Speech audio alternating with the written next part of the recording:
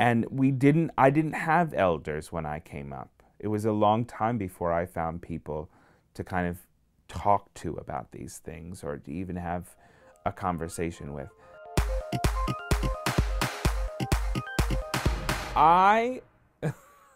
This is a funny story.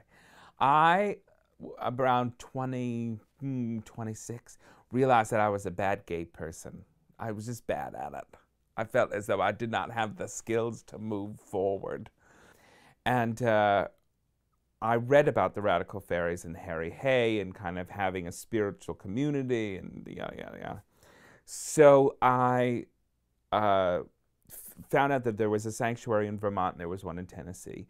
And I figured I could get to Vermont quicker. So I went up on a bus all by myself. I'd never been camping. I had to rent a tent.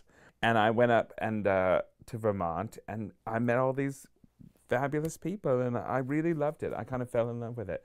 And it taught me a lot about, I think, being a gay person. I think my drive to create communities that when I came to New York, I didn't see one. And I'm working on a piece called AIDS Orphan, about coming into that time where there was the gap was so noticeable. I remember walking down the street with a voice teacher of mine who was an older gay man, and he just randomly looked at a building and said, "Everyone I know in that building is dead." And it was shocking. I was about 18 years old. I was shocking. So it really became apparent when I was here, those first couple of years, how many people you lost, what kind of, like, there was a huge gap in the cultural memory, but also just like you didn't see a lot of people in their 40s. You just didn't.